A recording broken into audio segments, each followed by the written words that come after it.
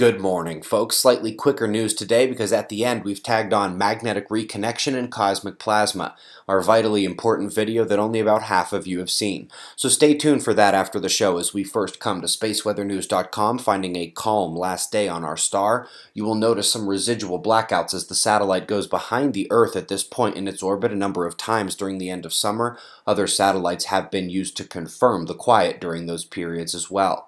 Sunspots departing over the western limb, but those facing Earth today are succumbing to the Earth-facing quiet a bit more than before. The delta potential is gone in the trailing umbra, it's decaying, and pretty much just split.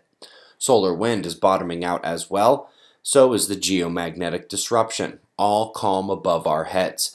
This often happens as the coronal holes to set the next stream impact are facing Earth. This system is right up against the northern system behind it as well. Mercury and the Sun conjoin today, and there's about 36 to 48 hours left in the peak alert of this lithospheric effect. Let's check on a bit of weather where record snow and blizz days in Antarctica have wind-driven banks as tall as 3 snowcats stacked together. They also broke a record low mark for the day in Deer Park, Washington, second time we've seen that happen in the last few months. The bigger weather story, of course, is Hurricane Harvey. For exciting or deadly footage, you can feel free to watch the news. We're going to pull the GOES 13 images instead to watch the full coming together of a very disorganized bunch of clouds in the Gulf. Almost hard to believe that this mashup of vapor started spinning and organized into the Titan walking the beaches of Texas this morning. Continue to have thoughts with locals in the fray. Well, okay, stay tuned for magnetic reconnection and cosmic plasma after your wind maps, ways to get involved, and shots of our star to close. It is also Saturday, so suspiciousobservers.org website members, you've got your Fly on the Wall podcast coming in just a few hours. We greatly appreciate your support, and we'll do this all again tomorrow, right here. But right now, it's 5 a.m. in the new Valley of the Sun. Eyes open, no fear. Be safe, everyone.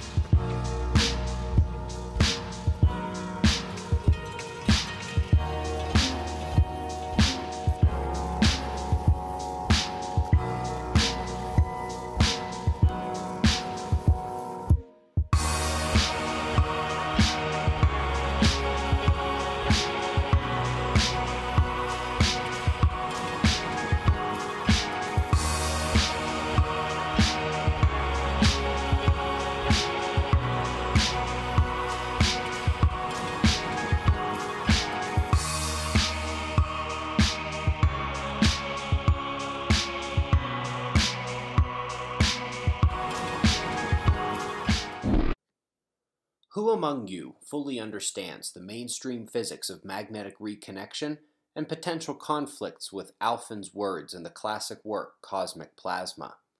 It isn't the easiest concept to get one's head around, even if it can be represented conceptually in a very simple way. While not always in this configuration, the concept is that magnetic current breaks and reconnects with another field, transferring energy that is stored in the magnetic fields. Problem is, when you bring two magnets together, it doesn't work.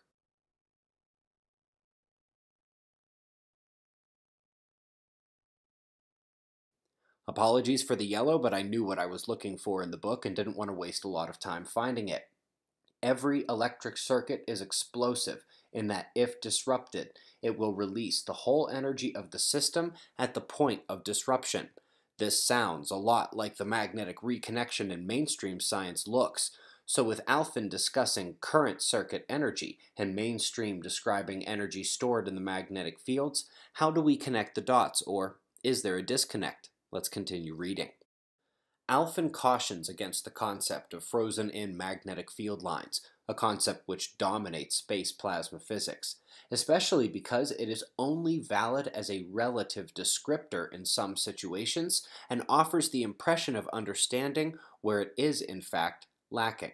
Clearly, on the very next page, we see that space plasma rarely satisfies the requirements of modeling frozen-in lines, and further, it is not valid to use the concept in the outer magnetosphere or interplanetary space. This is why we keep seeing serious scientists demanding a rewrite or at least a reconsideration of the characterization of the energy behind these explosive events, even if a magnetic field reconnection is a very adequate way of qualitatively describing what effects result in the aftermath. So since we've got 3 US-based scientists here looking into reconnection-based conundrums, perhaps they will see this video. And since Alphen's cosmic plasma is not cited among their references, I'd suggest they go looking for cracks in the foundation rather than trying to figure out which coat of paint looks best.